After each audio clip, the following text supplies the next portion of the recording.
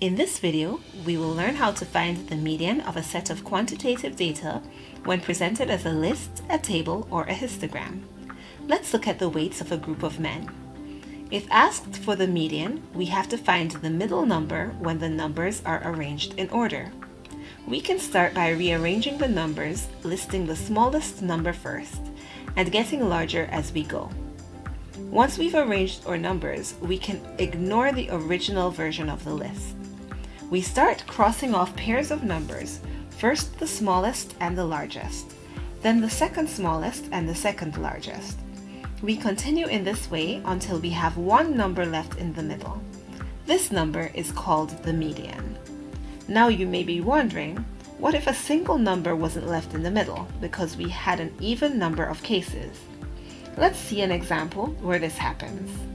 Like before, we cross off numbers from the ends, but notice that two numbers are left in the center.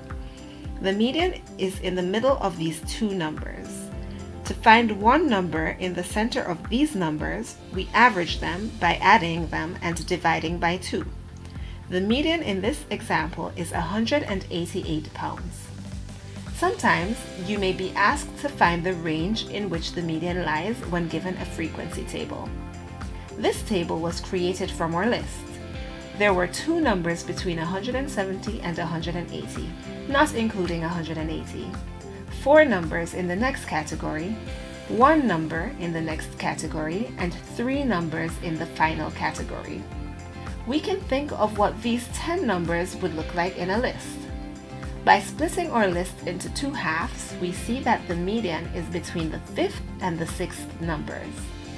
Since 2 numbers are in the first bin, and 4 numbers are in the second bin, we can see that the 5th and 6th numbers are in this category, telling us that this is where our median lies.